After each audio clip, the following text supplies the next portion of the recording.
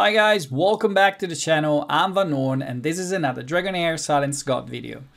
I'm in Vortex today because I want to show you my comp that I've been building and working on all these days, building up to here. It's day 13 on my server and it's a pleasure to place this comp pretty much everywhere. It's so much fun. It's all due to one champion that's been introduced in season 4, and I was preparing to do this video all focused on Orphena because she literally changed my account. She is one of the most interesting and compelling champion, in my opinion, introduced this season. She can be played everywhere. She can be your only DPS. She enabled herself. She made the entire class of school of damage of the Thunderbolt much better. She made improved per Kunte, which was the exclusive for the Thunderbolt, and make him viable for every kind of content, single target, multiple target. He can be played everywhere now, and I wanted to focus my video on her, but instead, when I was recording the video, I went through my Vortex team and I was showing my comp and my gear, and I've noticed that I've made a massive mistakes, so I'm swapping the video around a little bit. We're gonna talk about Orphena and Perkuntet for sure, but I want to show you what I was doing wrong and what can happen. So, you know, everybody can make mistakes, deal with it, laugh on it, and move on. There's nothing bad, it's just a game. So today I ran my Vortex early on in the day. I was quite busy, I had to do something tonight, and therefore I tried to step ahead of time and just rush my Vortex done. And so I've saved this score that you're gonna see on the screen, 77 million almost, and I'm ranking 34 overall on the leaderboard. It's a good result, don't get me wrong. I think most players will be so happy with some score like this, but I'm trying to compete on the leaderboard this season. I'm trying to get up there and be consistent, and so any mistakes can be causing some damage. Nevertheless, let's jump on here and have a look at my comp. And you can see I can run Ardrit and Garius to give me basically the massive defense, the shielding from Garius. I'm running a Stallion and I'm running Perkuntet and Orphena to be my DPS. Ardrit was my Witch's Remain applier in this comp. She has enough accuracy to do the job, and it's all due because I had basically pulled this accuracy negative rune for her, and so I thought, oh, let me move the Witch's Remain on her, and so I did. She's in protection, she plays the decreased defense, and the Witch's Remain was originally on a Stallion. She has a multi-hit ultimate, I can build her with accuracy, and she was basically placing my decreased defense, sorry. So I've moved back the Witch's Remain to 100 as it was in the beginning. I've given her back the Horn, which increased my damage by stacking up with healing, stacking up damage and bringing up, you know, 4.5 times 3, increasing my damage overall and the comp. And she was in 0 set. Now, if you're smart, more than me, probably you already spotted what the mistake was. When I moved the artifact around, I didn't swap the gear. And so I've run a Stallion which doesn't have any debuff on the ultimate unless she can remove a buff, and I left her with a 0 set, and so she doesn't have debuff, so she doesn't give me the increased attack. Well, she's gonna place the decreased defense, but she doesn't have the 0 set, so I'm not gonna have the increased attack anywhere. Garius is built in Oasis set to take less damage, especially from the striking. He has very high defense. I've been lucky enough to get a Moonlight Mantle to build that crazy big shield. He has the Gatekeeper staff, and so he has massive shield building every rotation. And then I have my DPS built, you know, with the new Matriarch gem, one of the new sets, the Emissary, which give you attack and skill haste. I've been able to pull 2 sets of this one. They are not amazing, but they work. I have some attack percentage with crit rate on both of them. And I'm using the Poison Swamp on Perkuntet to get more crit rate and more crit damage. Everything is built and tested a few times. But then obviously something happened, like you pulling a negative rune, you're moving the accuracy around, you're moving the artifact, and you forget the gear. You still end up with a very good run, You feel like you improved from the day before and you rush to save. And that was my mistake today. We're having this little competition in our clan. I'm in the same clan with Scratch and Neva, and we're running kind of similar potential comps on the Vortex. And so every day is kind of, you know, banter between us and trying to beat each other. And it's fun. It's just fun. And I'm placing over here. I think I got anywhere score higher than Neva. And then Scratch tonight probably just put in his team over here and did almost 82 millions. He's running an unkillable team with Zephy and Ogok, and he's running Corrosion. His team is going to scale way more than mine when we start building more Psychic Core, when we get in better gear, when he gets his team running. I have no business in competing with Scratch, but for now I can keep up and I find it funny. So as I said, was recording the video, recognized I did a mistakes, jump back in over here and swap the gear around as it should. And it's now finally as it should, and I'm going to show you over here that I've swapped around the sets. Now Ardred, actually let me show you from this screen over here, which is probably most interesting because you can see all the stats. Ardred is now in 0 set, so when she plays the decreased defense, she's gonna give me also the increased attack. She has 3.7 defense, 3.7k defense, which is really good at this point of the game, 61,000 HP, and the right accuracy to do the job. We need 200 accuracy on this boss. She has over 200 accuracy when this is going to be built completely with the buff from the 3 elemental affinity. She has 257 at the moment. She's going to be basically already at 270, which is the accuracy needed for the last stage. But obviously, you're going to swap around to get the 5 elemental affinity. Then we are running Garius with 3.6 defense, which is also very good. He's my highest HP tank because he's taking the lightning from the boss. He has the Gatekeeper stuff, which is an incredible and powerful artifact that you should definitely get as your second or third.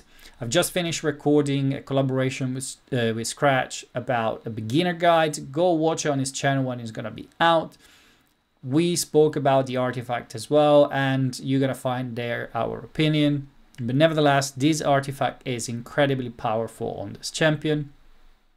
And then obviously I'm running a Stallion with the protection set now. She is the one taking the damage from the others. Look at that defense, 4.2 defense. She is the one keeping the team running, soaking up the damage, getting healed back, and applying with the heals the increase damage. Now this one is going to sum with the increased attack that Ardred is going to give, and this means that my DPS are going to do way more damage than they were doing before. I'm going to boost even more this one as soon as I had the resources, and she is very, very good at doing this job. Now the DPS, as I said, they are built with the emissary set.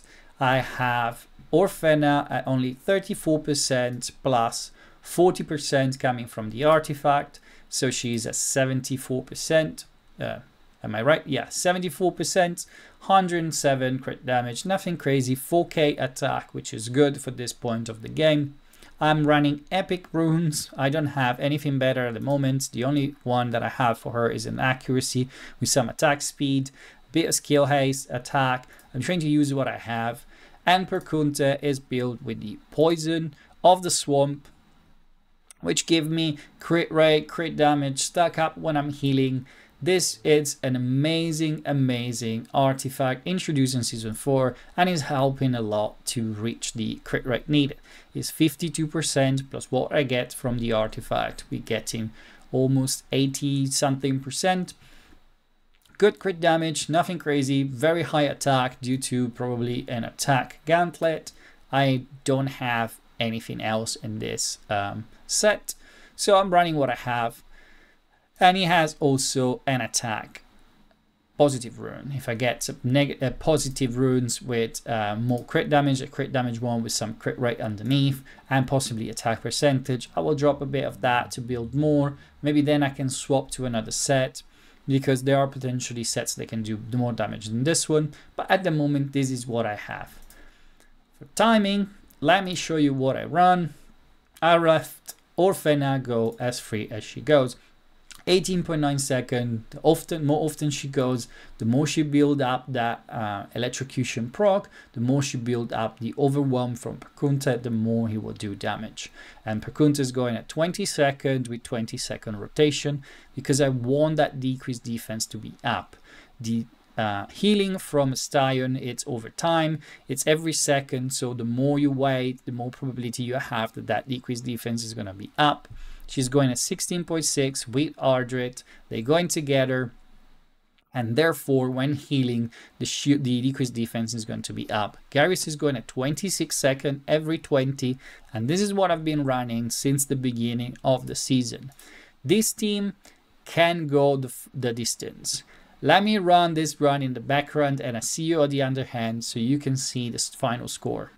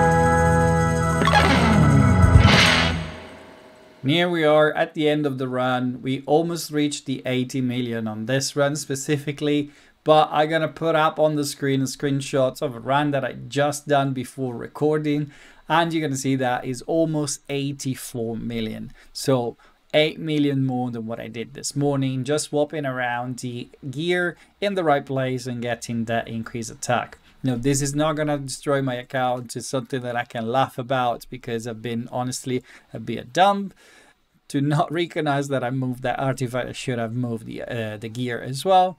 But nevertheless, it was fun, and I think it was fun for me to share this video of a mistake because we all make them and we should make fun of ourselves. I hope you guys enjoy it. It was also a little bit of a guide on this team for the Vortex, at least for stage 3. You can see what I'm using as a gear, what I'm using as an artifact, and how far you can push this comp if you have this champion. As I said, Orphena made this possible. This team would have not been nowhere near this result if you take her out, because enabling Perkunta, it's almost impossible with the other legendary, especially on a single target. It worked on a Mechatork in season 2, but nothing else worked so far. She made this possible, and again, if you have it, consider building her. She's gonna very much help your account. This is everything for today, guys. I hope you enjoyed the video, and if you did, as usual, consider liking and subscribing. I'm gonna work on more comp, and I'm gonna come with more videos, so you're not gonna miss out. And this is everything for today, and until next time, have fun.